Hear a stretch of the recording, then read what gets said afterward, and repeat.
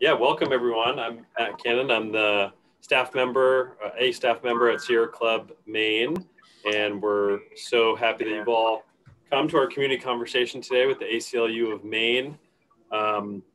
Marianne will introduce the speaker and say a few more words, but just a quick sorry about that. Quick overview for those who need a refresher. We will have folks on mute just while the speaker is talking. You can feel free to be on video or not. It is great to see you all if you are available to do that. And we will have the chat open for questions. Either me, it seems like Alison will be taking a good amount of those.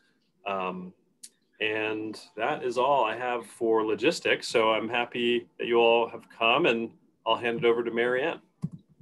Okay, well, I too want to welcome you to this Zoom conversation. The Sierra Club Maine is very pleased to have with us Alison Beyea, who is Executive Director of the ACLU. As you know, in these difficult times, it's very important for us to stay connected with one another, and especially give one another support as we carry on important work of groups like the Sierra Club Maine and the ACLU. Now, Alison has a very impressive background. Besides, she's been with the ACLU here in Maine the last 6 years. And before that, she was at the Maine Law School, where she was Director of Admissions and an adjunct professor of juvenile law. At the Muskie School of Public Service, she advocated for juvenile justice policy reform, and she represented youth in the courts. She has gotten various awards. In 2003, well, first in 2003, she co-founded Kids Legal, which provides legal representation or legal services to children throughout the state. Excuse me. She received the Maine Judicial Branch's Advocate for Justice Award in 2004. And as I was mentioning before we formally started this, I was very inspired by her representation, her testimony, where she talked about the need for better representation of those who cannot afford counsel. Today, she's going to be sharing with us her reflections on the recent elections and what that means for Maine. Take it away, Alison. Thank you, Marianne. And thank you for that kind introduction. And thank you all for being here. Marianne, I want you to know that you are following in the endless line of people that mispronounce my name. So I'm just going to, it seems like so far, just so you know, even within the family, we pronounce it differently. So you're in good company, but okay. it is, yes, my father and I pronounce it differently. It is true. It is Beyea. Beyea. So okay. My name is Alison Beyea. I'm the director of the ACLU. Mr. Broadgam, super nice to see your face down there in the bottom of my screen. John and I go back way, many decades now in Maine. So nice to see you. I'm delighted to be here today. And I would really, before I start my remarks, I'm a huge fan of the chat function on these calls. And I would love to know what you're thinking about, what you'd like me to be talking about. Marianne and I have already talked about how many things I could go into, but please feel free to pop them in the chat as you're going, or questions or what you're thinking about, because that will help me know where we should go. There's so many things we could talk about. So don't hesitate. I'll keep the chat button open and we can go from there. So as Marianne said, I've been, well, you know, in addition to 2020 being a big year for the election, it's a big year for me. I turned 50, so it's a year of reflection. And I'm thinking back on about 30 years now that I've been advocating for different issues related to civil rights. And I think it's, you know, for me, it was a very easy path to pick. I had role models in my family who all worked in nonprofit, but most importantly, my mother worked at the ACLU when I was a kid. But a little known fact is that my father worked at the National Audubon Society. So when I was growing up, I was surrounded by two sort of incredible role models, one who was working on social justice and one was who was working on environmental issues. And I grew up, I think like many people in my generation, or until recently, thinking that that was really a choice. You could choose to work on social justice or you could work on the environment, and that they really weren't connected. So you picked people or you picked the planet. And that was just the path that you were gonna walk. And I think increasingly over the last, at least certainly the last decade and maybe a little bit longer, we're recognizing that those issues are fundamentally interconnected, that we can't have justice for people if we don't have protection of the planet, and how, and now Sierra Club has been doing some incredible thinking on that. I'm particularly impressed with Mr. Hopkins and the organization, who wrote so powerfully this summer about how,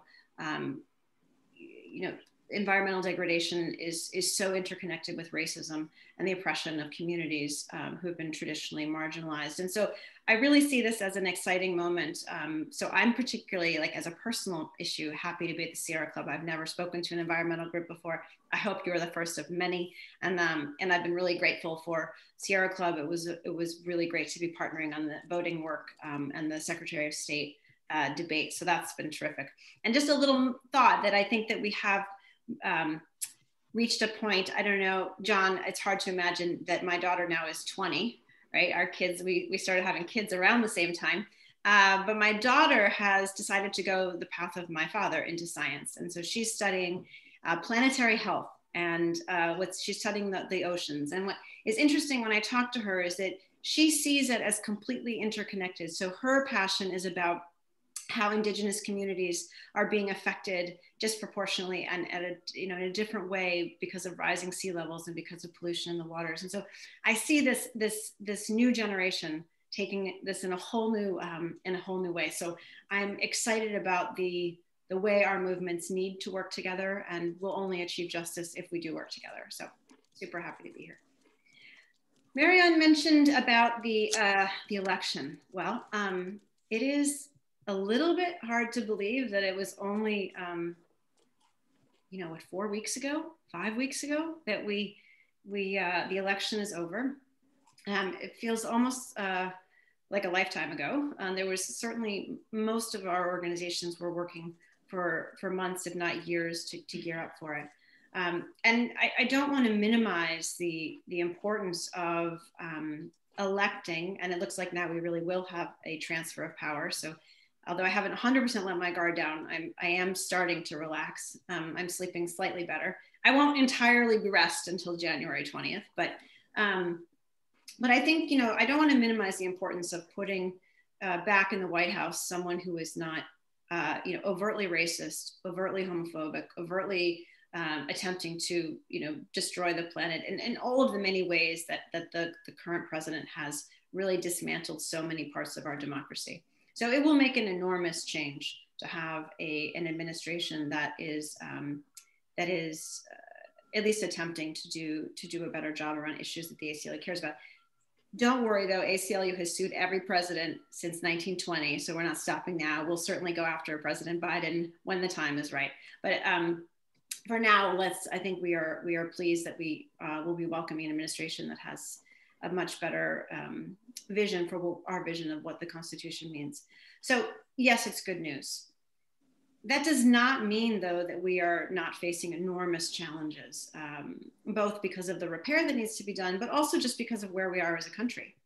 I think we have to hold two things at the same time after watching this election. I mean, the first is that an astronomical number of people voted to keep President Trump in office on an overtly racist policy platform in a way that we probably have never seen in our history, at least if I'm going to go with that historical statement, never seen before. So we have an enormous number of people in this country that think that sort of racist platform is appropriate, that we should be attacking communities of color, that we should be attacking immigrants, and many other groups as well. And yet at the same time, we have seen, both in the election and in the 4 years leading up to it, in some way, I don't know if you want to call it an awakening or a resurgence or an understanding of how injustice has been woven into the fabric of our country from before our Constitution was even written, from the very beginning, from the taking of land from Indigenous communities. And so now people of color have been telling white people this for a very long time, for centuries, in fact. So it's not that this information wasn't known, but it is appreciated now in a way that I don't think we have ever done. And I think in addition to that, just watching the energy of I'm old enough now to call them the youth, But the youth, you know, the young people, they're incredible. I mean, I think it is fair to say that, I mean, or at least I'm hopeful to think that the people of younger generations have a different awareness, certainly ones that many of us didn't have growing up. So we have to hold these two truths together, right? We have enormous amount of people in this country who are willing to trample on people's civil rights, and we have an awakening. So what does that mean for Maine? I think it means we have a lot of work to do. It means that at the ACLU and other civil rights organizations, we have to work with the energy that's been generated over the last 4 years to protect immigrants, to protect low-income folks, to protect people of color, and yet understand that the government is slow to respond, is slow to recognize how racism permeates everything we do. So we could talk about any system. We could talk about, as Marianne mentioned, the public defender, or the lack of a public defender system here in Maine. We could talk about the education system. We could talk about the healthcare system. We could talk about any of those systems, and we would be able to find enormous disparities around race and outcomes in Maine. But I think I will go to the, I'm going to go, because Marianne was the one who asked it first, I'm going to go straight to the criminal legal system, because I think it is one that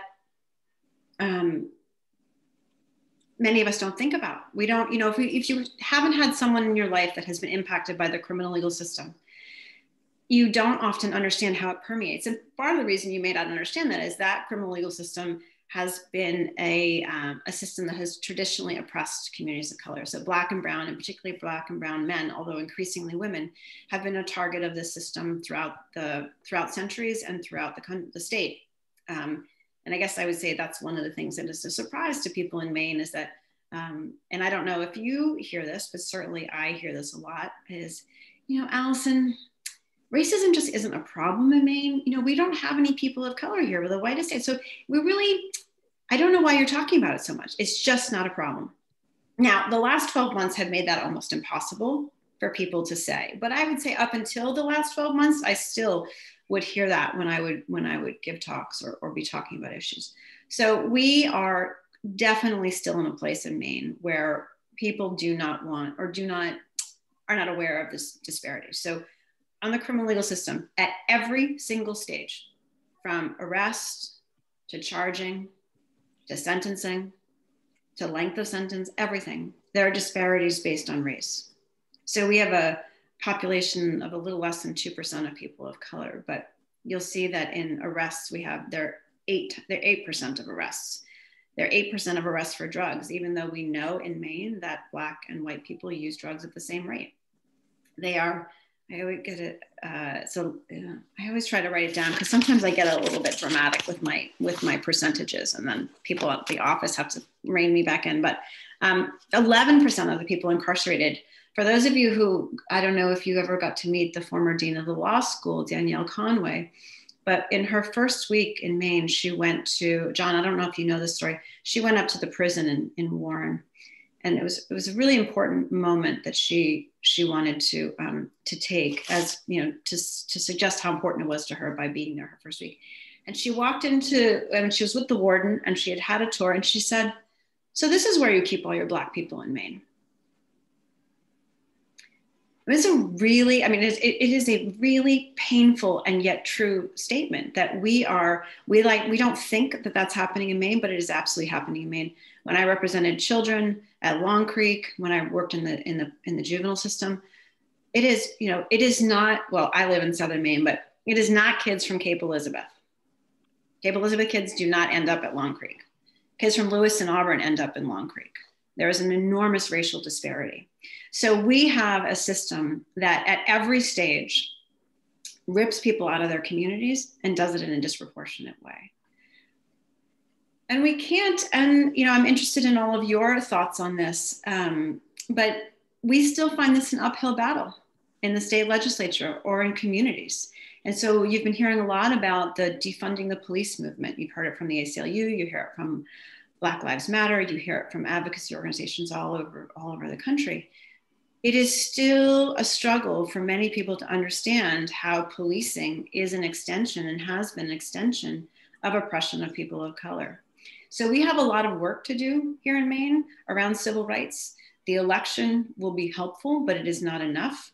We have Democratic control in Maine, and yet we have struggled to get reform passed on criminal issues. Marianne mentioned the public defender system, or the lack thereof, another example of here in Maine, that low-income folks who typically, or are disproportionately people of color in Maine, 29% of, let me get that right, do not overspeak that, 29% of people of color in Maine are living in poverty. And that's a pretty breathtaking number. And so those, if you then add that getting caught in the criminal legal system, you can see how these disparities just, roll out. And then in terms of the disparities happen in everything. And I'm sure you're thinking about that. We look at, you just watched my brain go into like 17 other things I want to talk to you about, and trying to stay at least with the criminal legal system for a minute. So we see that that is an area that is incredibly important for our advocacy because it is so based in a racial or a lack of racial justice lens. And so you see the ACLU talking a lot about that. And again, although a Biden administration will be helpful, it's really about advocacy at the state level. And we still have a lot of work to do. I just want to pause there for a second and see if anyone had any questions about that particular issue before we move on. Oh, well, so Marianne asked about ICE, Immigration and Customs Enforcement. We are, many people, again, this actually goes to a bit of the point I was making before. In Maine, I think there's a perception that issues of immigration, issues of race and racial injustice aren't prevalent, but we actually, we are increasingly finding that ICE and Customs and CBP is spending lots of time in Maine. And we actually have a number of lawsuits against ICE right now, including issues related to the border. We're seeing more and more of people up on the Canadian border being sent from the southern border to try to instill, would be, I guess, the right word, instill other agents with the same sort of racist, derogatory, unconstitutional searches and attacks on immigrants to sort of perpetuate Trump's efforts to attack immigrants and people of color generally. So we have, okay, thank you, Claudia. So we have worked really hard to try to curtail ICE and CBP's behavior. Our method of doing that has been to sue them, hoping to make it get them tired of messing up in Maine. We had a bunch of advocacy where there was, I don't know if you all remember when there was boarding of buses, the Greyhound buses. So that was an important part of multi-state advocacy, actually, with ACLU of New Hampshire, ACLU of Maine, and other affiliates around the country, of working with businesses to try to stand up to that kind of, really shocking tactics of, sort of pulling people off of buses, show me your papers kind of state. If there's anything we want to be pushing back as a country or state where, we think it's acceptable to violate the law, call people out, and all based on, what the color of their skin or the language they're speaking. So we have had pretty decent success pushing back against ICE, but I think increasingly it will be a problem. That is an area where the Biden administration should be helpful in terms of rolling back some of the protections. Although for those, I'm sure many of you are aware that under Obama, it's not like we had exactly fantastic immigration policies.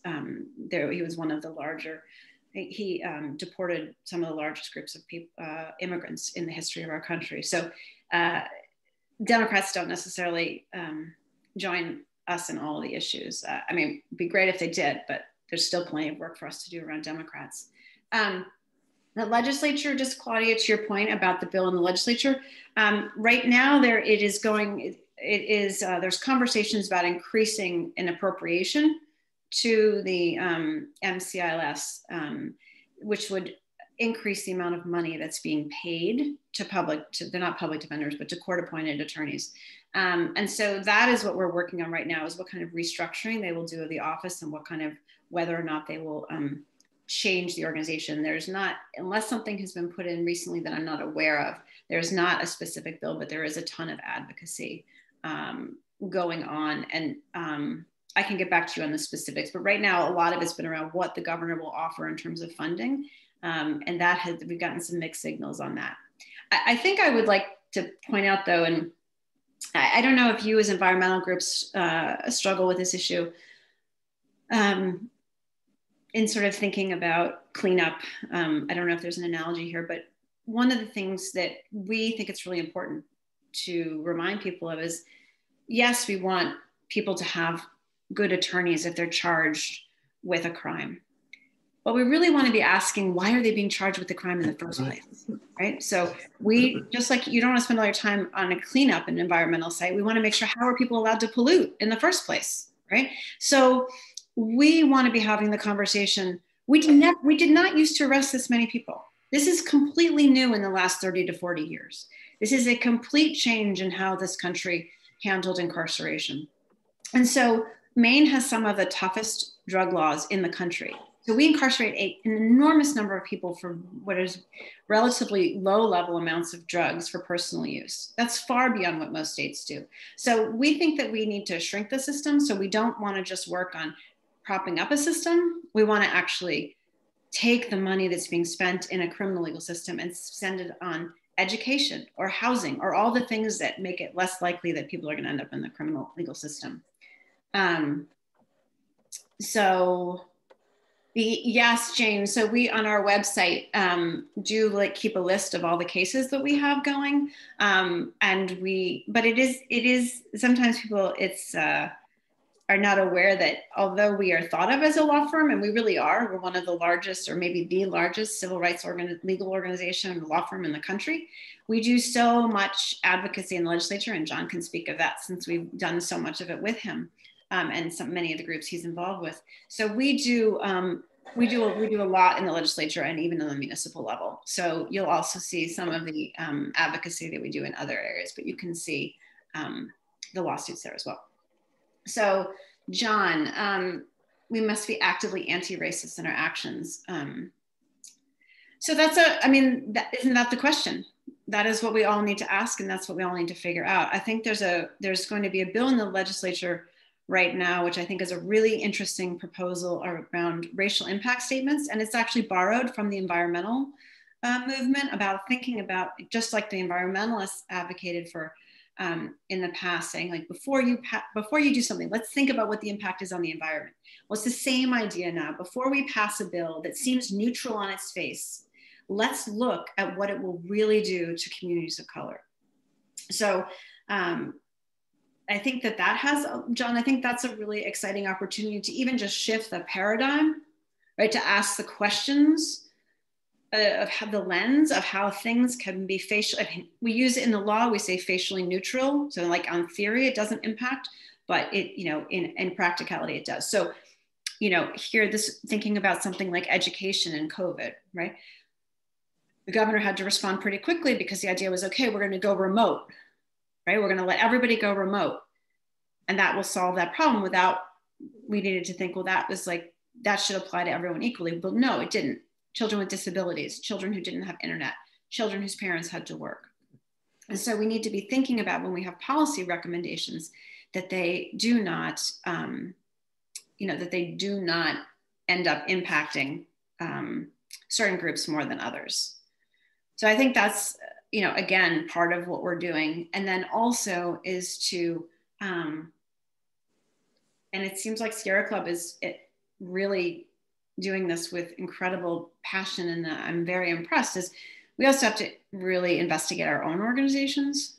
We can't just be looking external to where there are challenges. We need to look at our own organizations and how we also make decisions in ways that might seem facially neutral, but in fact are actually they're having a disproportionate impact on how we govern or on our staff or the issues that we pick.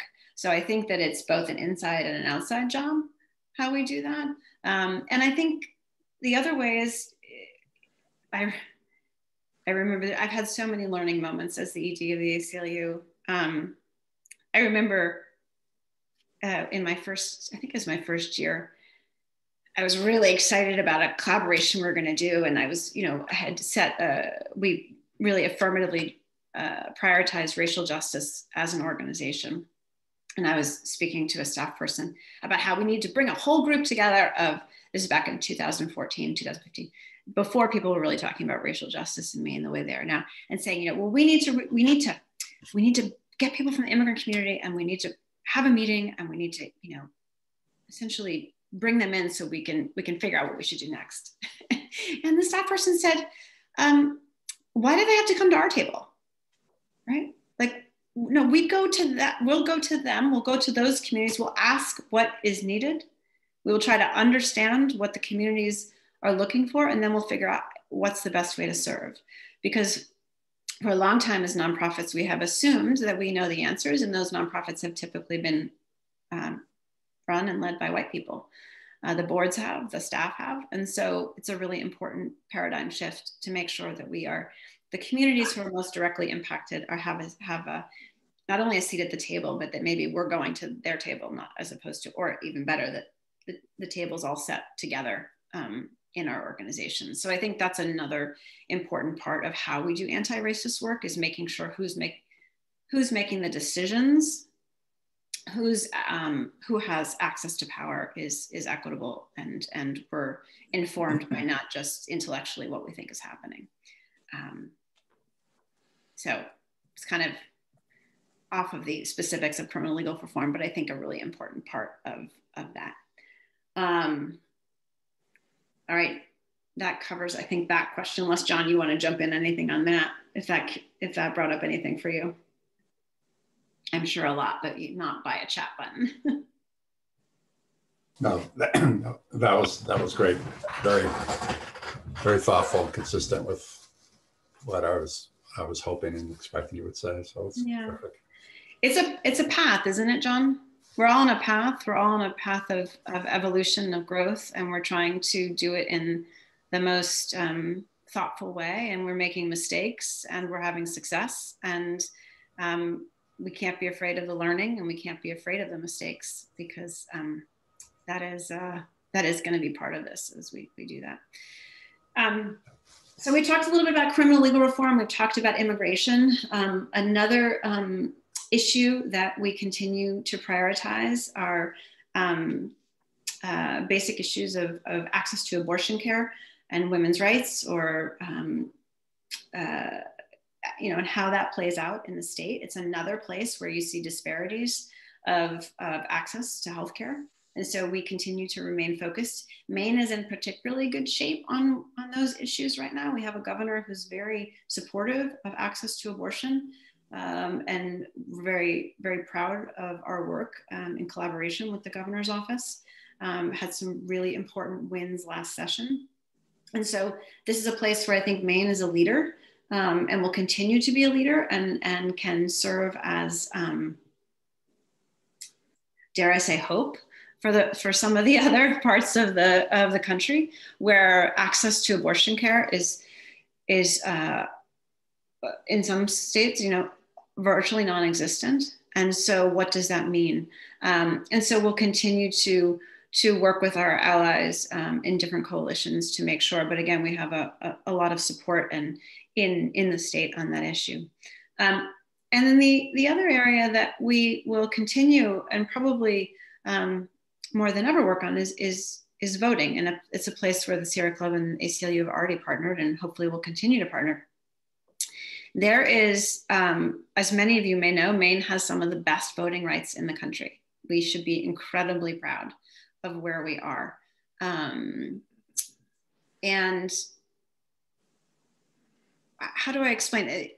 Because I don't want to, we are in a great place, but it doesn't mean that we don't face challenges. So very often I'm explaining, well, yes, we have the best laws, but every year we will face some sort of voter ID law. And every year those attempts to whittle away at voting rights gets stronger and stronger. And so I think what we're expecting to see post-election is a very increased attack on voting rights based on what's happening at the federal level. Much of the damage that's being done around the allegations of fraud is to lay the groundwork for an assault on voting rights all across the country moving forward. So in red states, purple states, and blue states, at the ACLU, we're expecting to see efforts like we've never seen to use this election as an excuse to require state legislatures to sort of roll back access to voting. It's a very effective tactic to keep people out. I mean, and we can see what happens when that doesn't work. You can see what happened in Georgia when, you know, there was a concerted effort to increase the voting rolls, to increase access to the polls. It can change the outcome of elections. Now, at the ACLU, we're not concerned about necessarily the outcome of an election. What we're concerned about is groups who have been traditionally not able to vote do not lose their right to vote. So I think we are looking at both sort of a nationwide attempt to roll back voting rights, and then also thinking about how Maine can be a leader in that. As you all know, we just, the state legislature just elected their Secretary of State, who's also the former executive director of the ACLU, which poses opportunities. Although my biggest hope is at some point that the new incoming Secretary of State will ask us to sue her so that we can have a caption that says ACLU of Maine versus Jenna Bellows, which I think what former ED of the ACLU wouldn't want that on their wall? I mean, that just seems like a dream.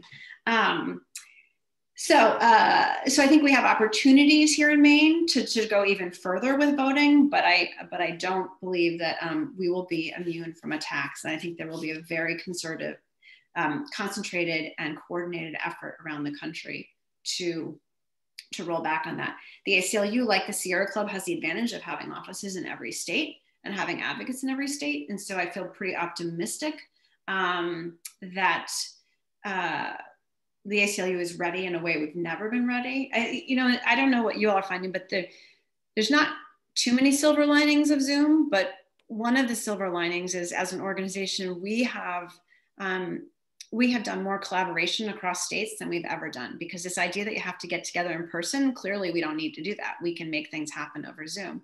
And so we actually had for the last 7 or 8 months, had a voting coalition of about 16 states that worked together in battleground states. Maine was one of them, of working with affiliates, we really predicted every possible thing that could go wrong in the way only true ACLU people can worry about.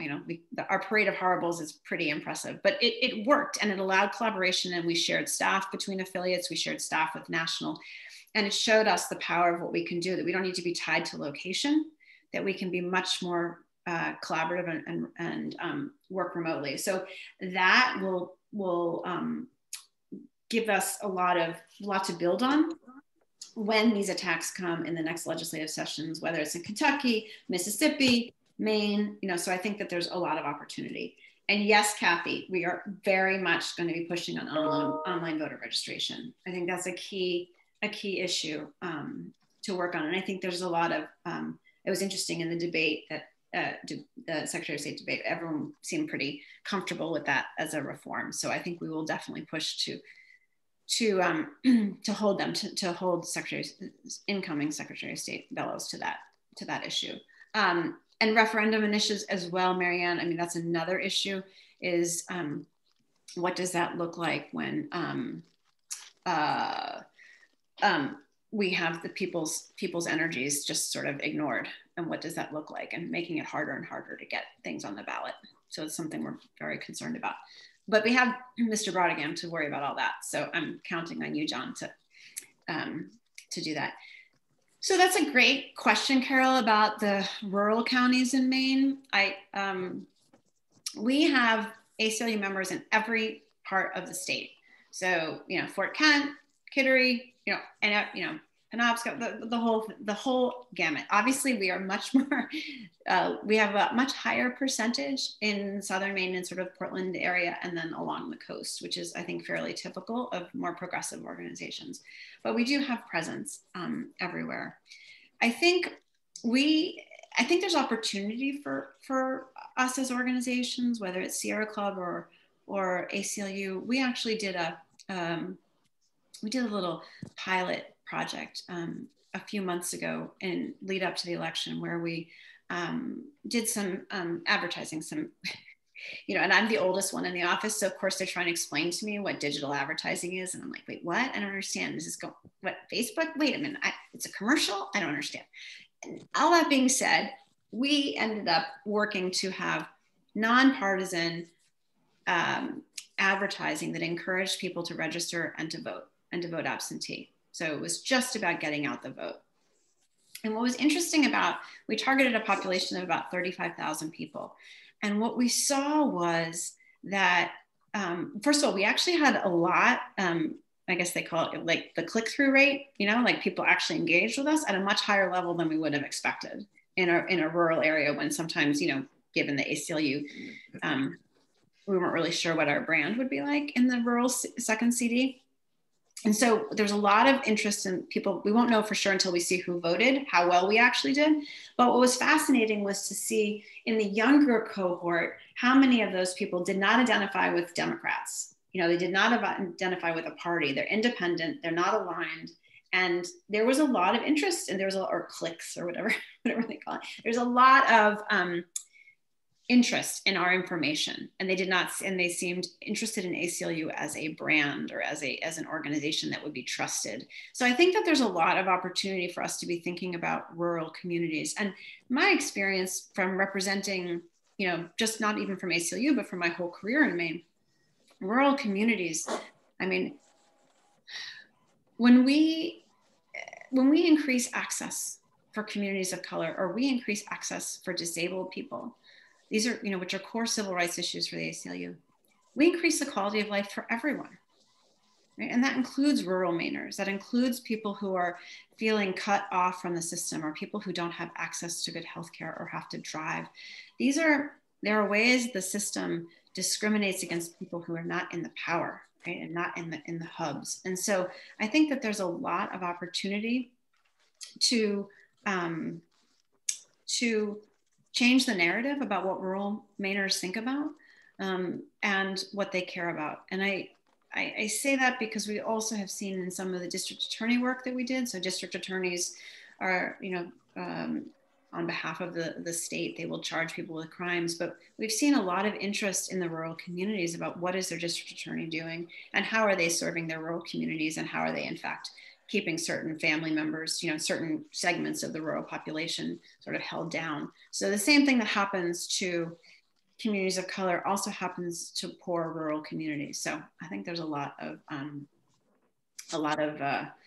opportunity for us to find alliances and allegiances and collaboration there. I agree with the premise of your question, John. They are very legitimate grievances of our tribes. We worked quite hard last year on the recommendations of I'm going to get all the names wrong now, but to sort of redo the Maine Claims Settlement Act. And I know that I think I know this, that the environmental groups were split on this issue. Is that that some environmental groups were coming out pretty strong, even though there was concern that tribal communities would have less restrictions on what they could do on tribal lands from an environmental perspective. So I would say, in terms of how we can support, is obviously showing up in the legislature is an incredibly important way of doing that. I think that it's learning how to be a good ally. It's to understand what the community is looking for. It is certainly, it is to, be in communication and conversation and ask for what is needed. I think we feel that tribal sovereignty is a core issue for Indigenous people here in Maine, and that it is something the ACLU should support. We've worked on a number of issues with the tribes over the years. We worked with them on the mascot issue. As you may remember, Maine became the first state to sort of completely ban mascots. And so it's been part of our work. We've worked with the tribes over different issues related to targeting by law enforcement. of tribal members based on their license plates. And so we've been doing some tribal work, although I would suggest we should be doing more. It is still probably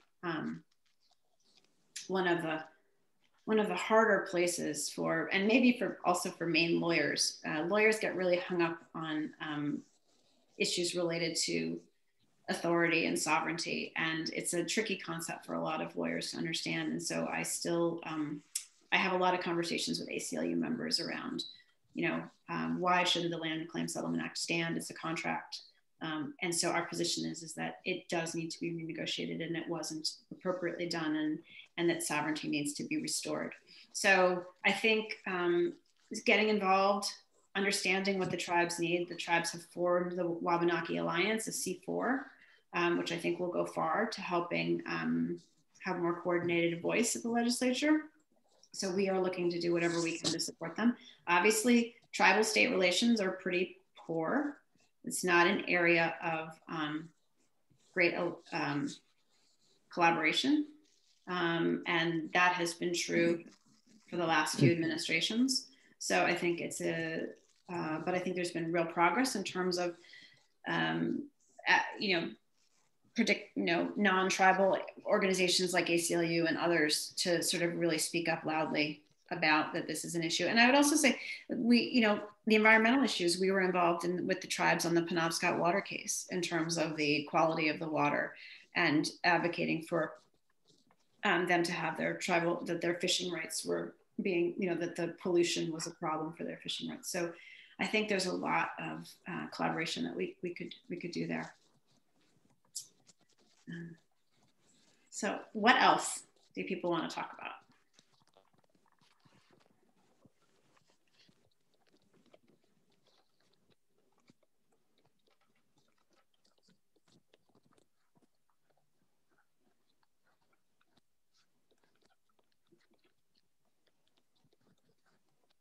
Yeah. Oh, police in schools. Oh, the CMP transmission corridor. That is one you're all going to have to talk to me about. You're going to have to educate me about the CMP corridor and if there's opportunity or whether we should be involved in that. Because that is one that I've been asking my youngest child to try to explain it to me. So I may have to pass on the CMP, but I will talk about police in schools. So this goes back to the issue I was referring to about, we have decided that law enforcement is the solution to every problem. So we've decided it's a solution to mental health problems. It's a solution to substance use disorder. It's the solution to underfunded schools. And I'm just going to tell you, it's not the solution to any of those things, period. Law enforcement is not the solution. The solution is investment in our communities. The solution is investment in our people. The solution is connection with community. That's the solution, not law enforcement. So one of the troubling trends over the last 20 years, just like in every other incarceration issue and criminal legal issue, is starting to put kids in schools. And I know you're going to be shocked when I say this, but guess which are the kids that get arrested in school? Yeah, they're the kids of color. They're not the white kids, or if they're white kids, they're the poor white kids. So it is disproportionately, and that's not all about the police. I'm not suggesting that the police are themselves like always targeting people of color. Let's not forget that every one of us was born and raised in a community, in a society that is, the underpinnings are racist. The movies we watch, the television we watch, the language we use. You cannot grow up in America without being racialized. You cannot grow up with and it's true for people of color too. So I'm not suggesting that every, law enforcement goes into the school. I mean, many SROs I think are pretty lovely people. That they want to be part of their community, they want to go in. The problem is that law enforcement is still law enforcement. They have guns, they have access to the court system, and when someone gets caught in the criminal justice system, they do not get out easily. Most kids who go into the system, if they're diverted out right away, they're usually fine. But the kids who get caught in the system, they're caught in there for so many different reasons, and law enforcement isn't going to solve them. And a lot of those kids, I think right now at Long Creek, something like 85% have significant and serious mental health diagnosis.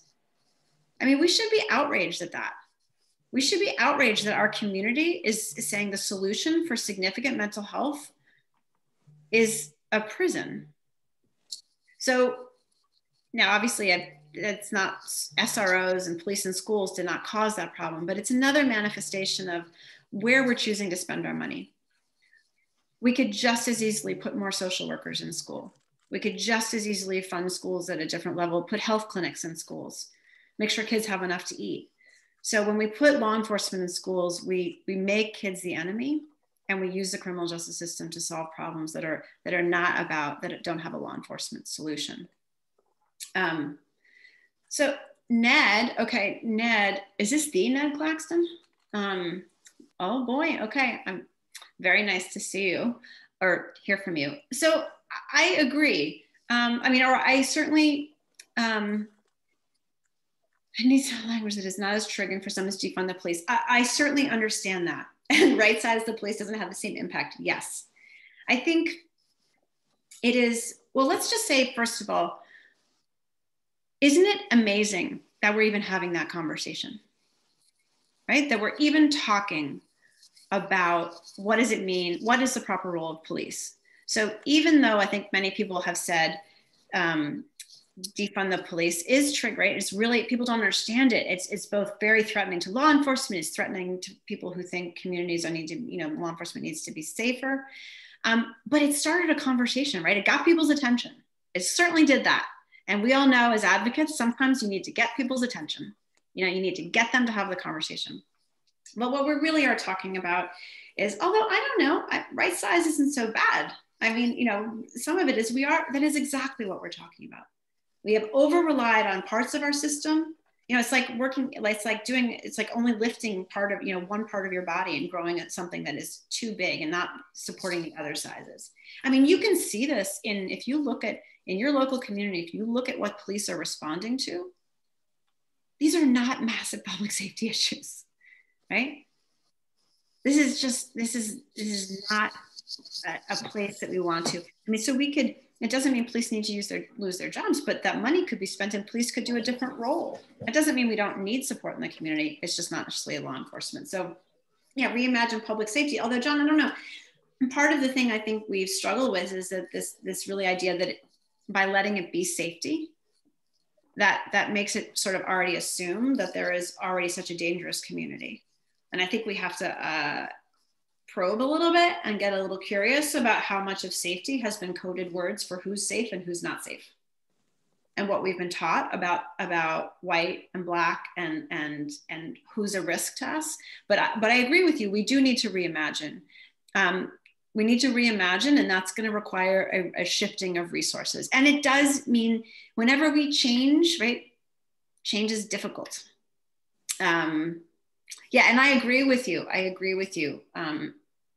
I can't call you Ned. I have to call you Senator. Sorry. You can call me Ned. Exactly, that we are trying to find a way. And so when I talk about it, I try to talk about communities need to know how to take care of, need to know and do know how to take care of themselves. And we need to find ways to connect, not divide. And those things are best done, in my opinion, not by people with guns, but by communities with healthcare and housing and access to, whether it's a primary care provider or a social worker, or, if a family's in trouble, that they have food. And that isn't true for so many Mainers. And it's generationally not true. So I think I try to talk about it as reinvesting in our community in a different way. So I don't know if that's helpful. Thank you.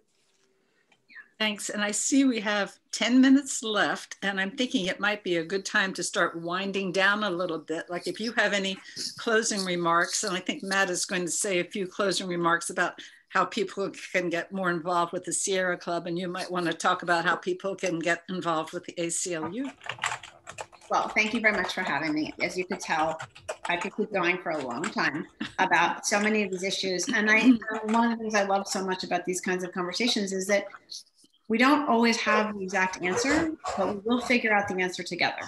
And so we need to have these conversations and continue to work together and learn from each other and not be afraid of the messiness that sometimes comes along with that. And in terms of being part of the ACLU, well, you can always become an ACLU member, just like you can become a Sierra Club member. And we're always looking for, just like Sierra Club, I imagine, activists and who want to work in legislature and volunteers. But I want to leave Matt a lot of time to talk about the Sierra Club, because that's what this is about, is how do you support the Sierra Club? So thank you very much for having me. And I also do want to thank you for a wonderful, wonderful conversation. So many things to think about. We're really blessed to have the ACLU Maine active, as we are, to have so many activists in the state. Okay, Matt, you want to talk about the Sierra Club? Sure, I'll just be very short because I'd love to hear more from Alison. And I know we are wrapping up. I will close the recording soon, but I don't know if you or others have some time and want to talk on this platform. I'm happy to keep it open as well. Yeah, just real quick. I mean, we have a lot of teams. We are a grassroots organization, so we rely on volunteers, and we could always use more help, especially all across the state. We do represent every county as well, and we have a lot of members and supporters all across the state. And I'll just put my email in the chat. I'm happy to connect with people if they're interested in getting involved. Our energy team to our climate action team, our legislative team is really kind of getting going right now to start advocating our state reps and senators. So thank you, Senator Claxton, for being on the call. And yeah, I'll just leave it at that. I'd love to connect with you if you're interested and to learn more. We do have some volunteer webinars coming up, but love to leave any extra space for Alison or others, as this was a really incredible talk. Thank you all for coming. Really, really interesting. Great. Do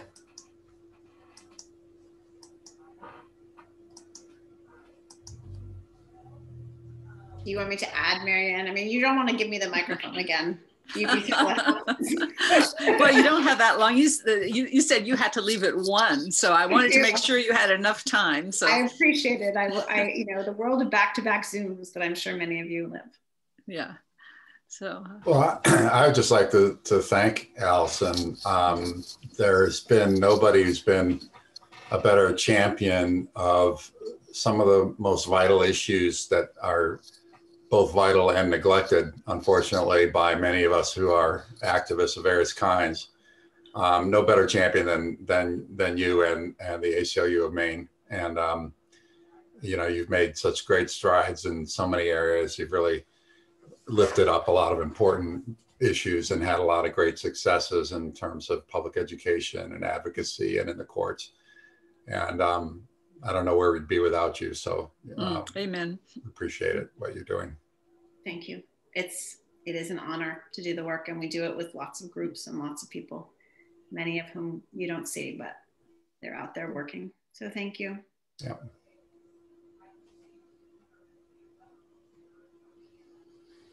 Okay, I guess. And any last words from anyone? Okay. Thank you so much, Alison. Thank you so much. We'll be in touch. Yes, look forward to working with you all in sometime really soon. Thank you, Alison. Thanks. Thank you all for coming. Bye-bye. Yeah.